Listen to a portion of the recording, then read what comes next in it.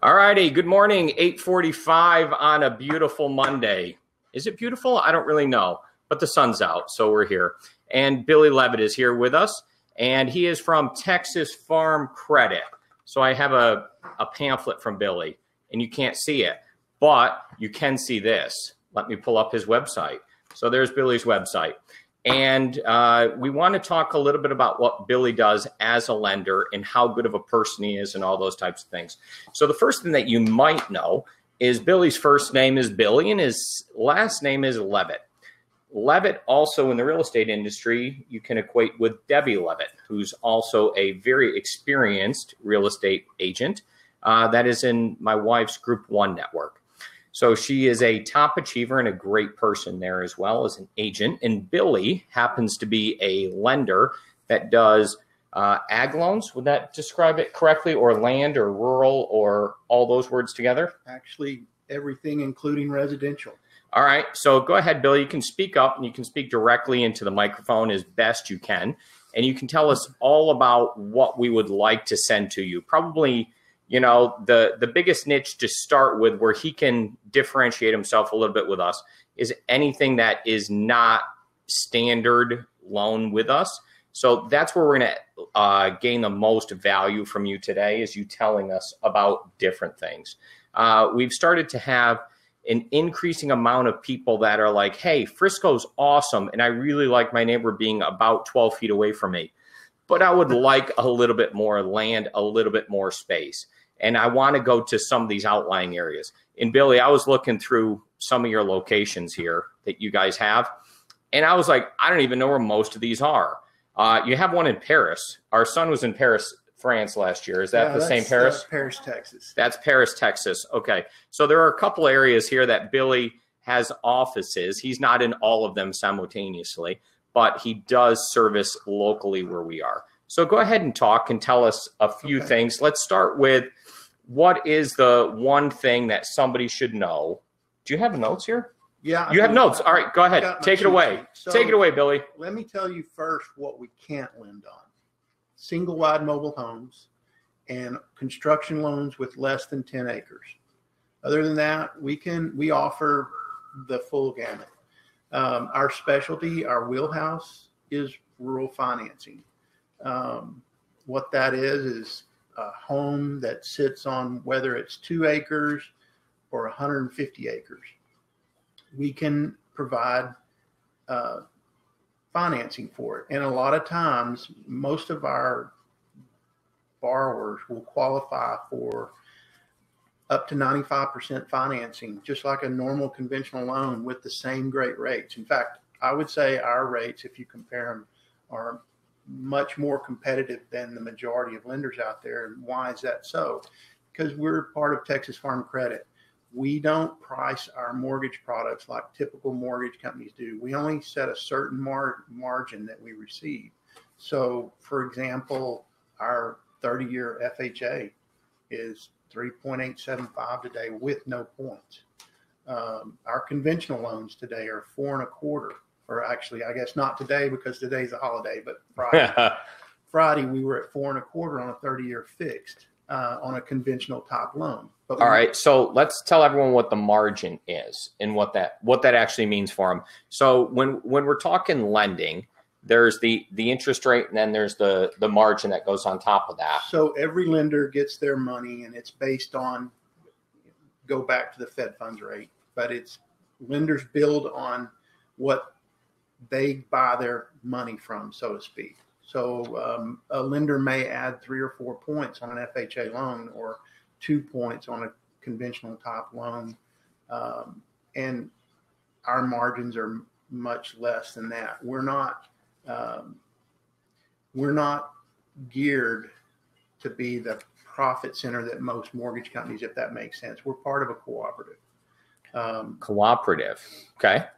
Very good. So getting back to what we offer, obviously we offer rural financing, but we also offer conventional financing, FHA, VA, USDA.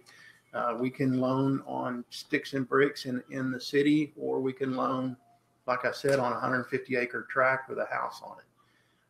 our wheelhouse is rural financing, obviously, and our expertise and our knowledge in that area is very valuable to someone that's showing a client out there, because I get probably 2 or 3 deals a month that someone has gone with a typical mortgage broker, and then they get towards the finish line and the lender either comes back and says, oh, it's got an ag exemption, you're going to have to give up that ag exemption, or we're going to have to break this tract up and we can only give you 5 acres.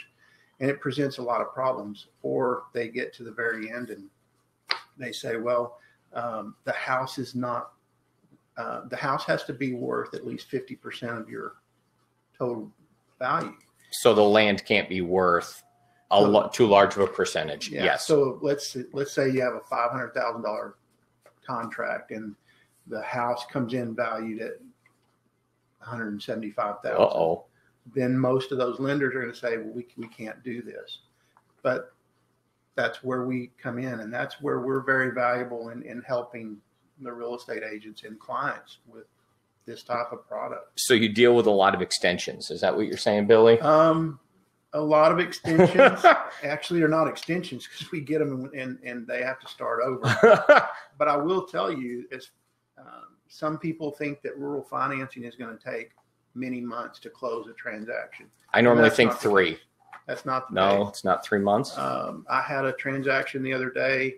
Actually, it was one of these situations where someone was buying a log cabin and they couldn't get it done with the investor because the house wasn't worth their percentage. And I took the loan app in, I think it was like the 4th of January, and we closed it on the 22nd, somewhere around there. Wow. That sounds 18 days. Yeah. I mean, we've done several that we get from contract to final approval in 15 days. All right. So some of the big things, the big words when they come up is basically when the land ends up being too large of a percentage of the total deal price. It becomes difficult for what we in our normal business as agents would consider a traditional lender, like Brandon Hearn, for example, the lender that we utilize most of the time. Also, if the land is larger than 10 acres, is that also a good cutoff? Well, we can loan on any. No, you can, but like our local people, where the things that become problems that they need, if this happens. So what I'm really looking for is if the agent runs into this problem in this scenario, your first call should be to Billy to make sure that. So if the land is worth too much compared to the house, like it's a small house and it's a big land and it's really a land purchase, not a home purchase, right? Because we talked the other day on TNT about when you're normally building in like Frisco or Plano or one of those areas, that the land is worth 20% of the value of the completed project at the end, if you're looking for a rough rule of thumb. Now, once you go further out, the land becomes a larger amount because the property is typically larger, right? So in those scenarios, that's where you kind of excel. Right. Now, you were also saying something about ag exemptions. Okay. Ag exemptions really create havoc in the mortgage world. Lenders are afraid of the ag exemption because obviously of rollback taxes. But in the ag world with Texas Farm Credit, we welcome those. We're not afraid of the ag exemption. So it makes it really attractive to someone that is looking to move up or buy property, but they can't afford Frisco or McKinney, or they can go out and buy 20 acres and a house on it, and their taxes are a lot lower. Yeah. Now, when you're talking about that, yeah, no, you're correct. The ag exemption, is that going to be on the land or the land and the house? Great question. So if it's just land, obviously it's on the land. But if someone goes and buys a 25-acre tract with a house, the ag exemption is going to be based on all the land except an acre that the county appraisal district is probably going to require to be taxed as a homestead exemption. For the home. Right. Okay. So you would have two rates. One would be the traditional prevailing rate for the 1 acre roughly and the house, which would have your homestead exemption on it. Then the other, in that case, 24-ish acres. Just think about it. If you Yeah. have 25 acres and the contract price is 500, and let's say the house is valued with the county for 150, you're only paying that tax rate on that on 150, and the ag exempt taxes on that are going to be $1,000 or less. Yeah, no. So that's a really, really big deal. Now, so that's where you can end up when you're talking about the total dollar amount on a monthly basis that somebody pays. It's going to be principal, interest, taxes, and insurance. So if we break those numbers down, Billy's saying the principal payment is going to be larger in his because his interest rate is lower, right? So principal and interest, and then taxes, ag exemption, if that qualifies. Is there a certain amount of land that you have to qualify for an ag exemption? That's a great question. It's going to depend on the county. Okay. Some counties don't have a minimum. A lot of counties will have a 10-acre minimum. Okay. So I can just put a beehive out there and I'm going to be fine? They're very good questions. Oh, so, okay. You may win the prize. All right. That's interesting. I can't wait. That's a teaser. So there are two types of exemption. There's an ag exemption and a wildlife exemption. A wildlife exemption is if someone has the beehives, or typically a wildlife exemption requires 3 components to qualify for a wildlife exemption. It might be bird feeders, beehives, deer feeders, things like that. And it's just this. It's basically the same tax rate as a ag exemption. Oh, so okay, that's interesting. So wildlife and ag, same price, and then you said another word that kind of scared me a little bit. And were you talking about shopping at Walmart with a rollback, or what was that? Rollback taxes. Oh, that was a tax situation. Yeah, the rollback taxes. If you lose your ag exemption, then the county can go back 5 years and tax you on those taxes. 5 years. Yes, sir. That's why most mortgage lenders are afraid of because of the uncertainty related to it and the potential large cash flow issue. Correct. Whoa, yeah, because Billy was just saying that maybe the taxes on ag exemption are $1,000. In our local area, we know that our taxes are much, much larger than that. So you can imagine the difference between the 2 times 5, that would present a real issue. If that happened, would you finance that into the loan for them? Or how do you deal with that? Is that just an escrow shortage, or what do you do? We don't deal with that. Oh, you don't deal with it. You just put it on the consumer. It's very rarely that an ag exemption is lost. Okay. I mean, that's good. Yes, because the consumers who would want to give up the ag exemption? Not a logical person.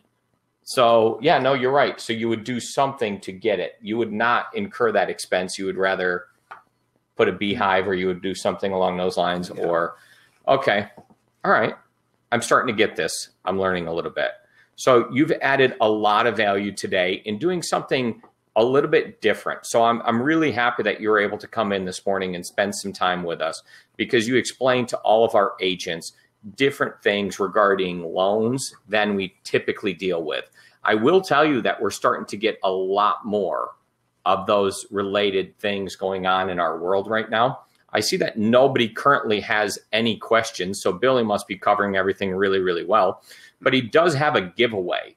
So I have a couple of items here for everybody. Billy gave us some flyers with his information on them, and it's got his face on the back, so you'll always remember who he is. I'll have these and make them available for you guys when you come by for your agent meetings this week. Those will be available for you.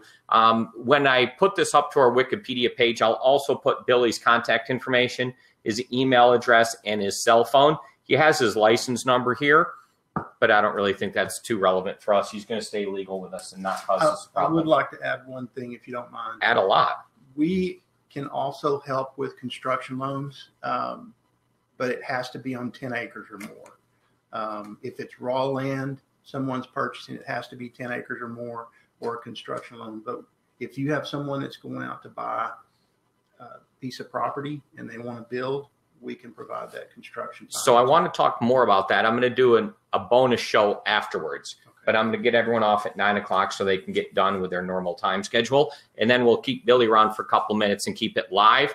And you can stay tuned if you want to hear more about construction-related loans.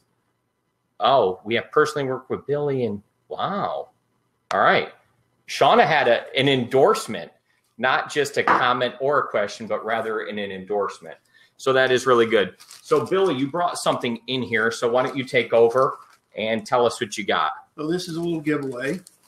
It's a cutting board that my little hobby that I make. And I wanted to bring this as a gift to y'all. So it's really nice. What's in the corner? You got your logo down there? So that's my little signature. It's M1926, and there's a card in here that will explain. It also has how to care for your cutting board. I like that. Wow, personally made, and it's got an inlay in here, you were saying as well, right? Turquoise inlay. Turquoise. So if you're into turquoise, you're into things that are, this is Texas made? This is Texas right made, here, Texas pride. Right here. And this is more Texas than a Ford. That's right. Okay. I like that. And it was grown here in Texas as well. Did any parts of it go overseas to get assembled? No, it didn't. There was no overseas assembly required. Okay. Well, that is really good. So you're going to give this away to somebody here today, and you had a question. I'm going to recuse myself. The last giveaway, I had such a bad guess that I'm going to recuse myself from this one. Go ahead with your question, Billy. What are the two things we don't lend on? What are the two things that Billy does not lend on? Yeah, you have to just chat it in. Shauna, you are eligible. I didn't remove you. Now, remember, Shauna won last time. Single wide and under 10 acres new construction. Correct. Whoa, Mike Shepard.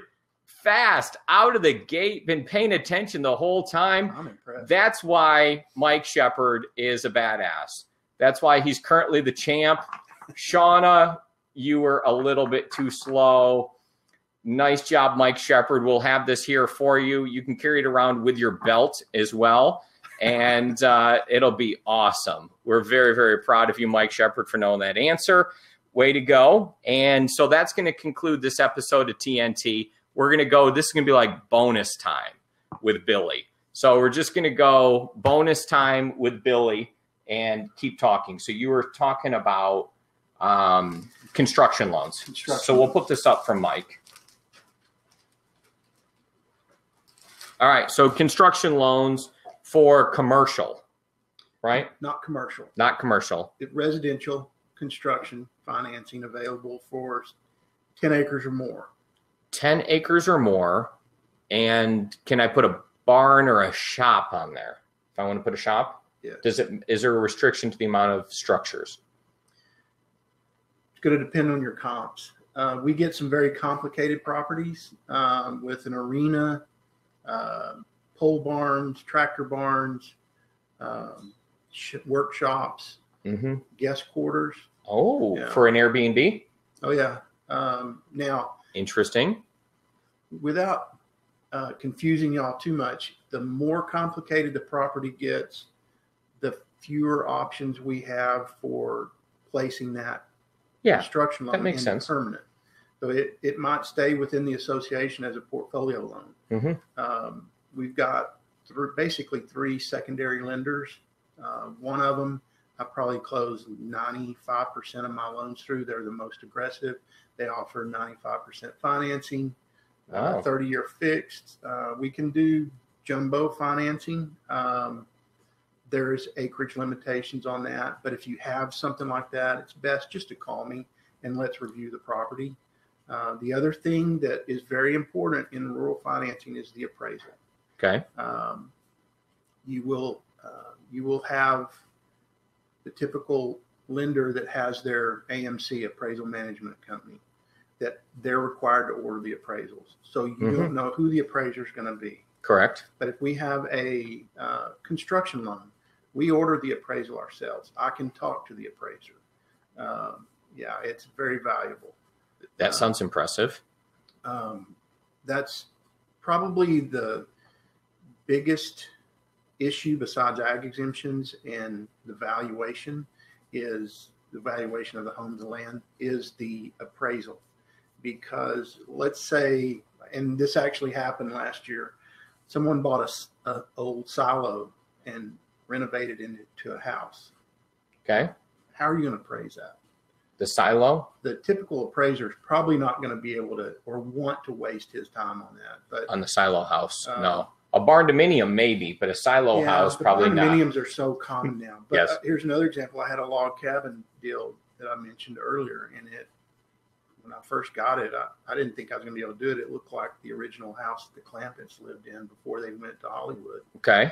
And we had an appraiser go out, and we worked it out. It worked? Yeah. All right, let me walk through a really difficult scenario, and you can tell me some of the different things that would go into this. No, not at all. This is you're totally gonna be able to handle it, I think.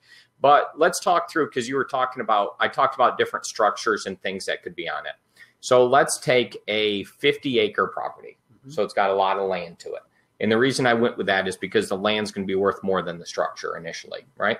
So then we're going to put a normal house on it that's going to be worth $200,000 in this case. Okay. Then we're going to go, because it's something you might like, we're going to put a shop on it. Okay. So now we have a structure over there. Mm-hmm. Then we're going to be like, oh, there's a little pond over here, and we're going to put 2 Airbnb units around it that we're going to put together later. And they're going to be a little bit smaller. And the reason is I'm asking these questions because there's going to be different revenue sources. And I want to see how you guys look at that. So just talk about a scenario like that. That would definitely be something we would portfolio within the association. Okay. Now, the interest rates are going to be higher mm-hmm. on our portfolio product because of the uniqueness. But what part scared you? The Airbnb? Yeah, the multiple structures when you have more than just a guest house and a primary because of comps. So did you hear that? Mike Shepard, who won the cutting board, is an Airbnb expert. He was actually listed as one of the top 50 destinations for Airbnb. I'm going to say in the world, but I actually think that might be stretching it a little bit. But he had an article written on him because he's an Airbnb master. So there's awesome. That. Yeah, and he knows how to answer questions too. Hand deliver this cutting board. Whoa, yeah, no, it'd be really good. He's got a good place. He really does. All right, so that is good. So it would be portfolio. It's going to be roughly how much higher of an interest rate because of? 2.5 points higher. Okay, 2.5 points higher. Okay, but less than a commercial loan or less than, yeah. All right. It's a very different loan, so it sounds reasonable. So basically, there's 2 parts to the Texas Farm Credit. There's the ag lending side, and there's a mortgage side. I'm part of the mortgage division. So if you have someone that's buying a recreational hunting ranch, call me and I'll refer you to one of our ag lenders. Okay. Or if it's raw land. What if I want to drill an oil well? Good luck. Good luck. Okay.